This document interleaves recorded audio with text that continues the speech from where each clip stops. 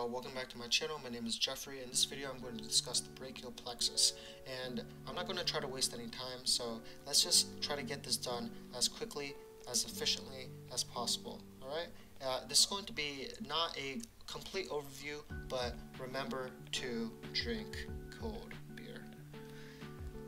On your right side you're going to have marmu, M-A-R-M-U, here on the bottom, and you're going to have root, trunk, division,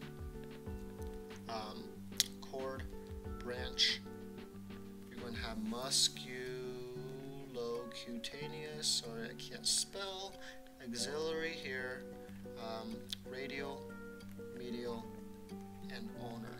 Okay, and what I want you to start doing now is start drawing lines, but I want you to start drawing them exactly the same way that I draw them.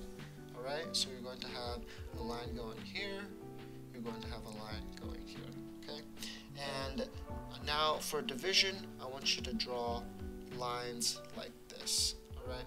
So for each trunk, there's going to be two divisions. So as you can see, these different nerves here are going to actually go into these different trunks, right? Each trunk has two divisions. So there's going to be an anterior and posterior division. So you have your anterior division here, you have a posterior division here, and you also have a posterior division here.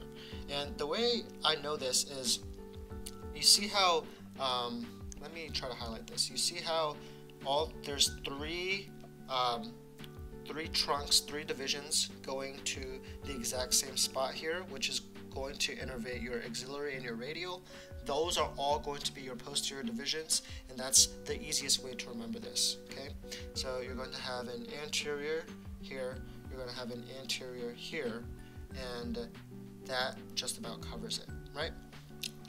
Now these different nerves are also going to have some wacky innervations. Okay, so you're going to have a dorsal scapular nerve right here. You're going to have a long thoracic nerve here. You're also going to have three different cords, three different nerves coming out of your cords. And for your cords, I like to remember this little acronym, and it's going to be your LPM. Okay, what that means is just, this is the medial cord, this is going to be your posterior cord, and this is going to be your lateral cord. Okay, so on your medial cord, it's the easiest way to remember it, because every single nerve starts with an M.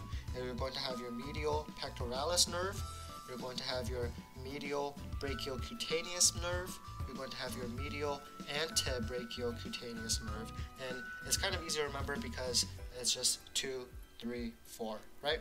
And then here for your posterior, you're going to have your inferior and superior subscapular nerve. You're also going to have your thoracodorsal nerve here. Alright, so this just about sums up your brachial plexus. You're obviously going to have your upper trunk, your middle trunk, and your bottom trunk. Okay, so thank you. Have a great day.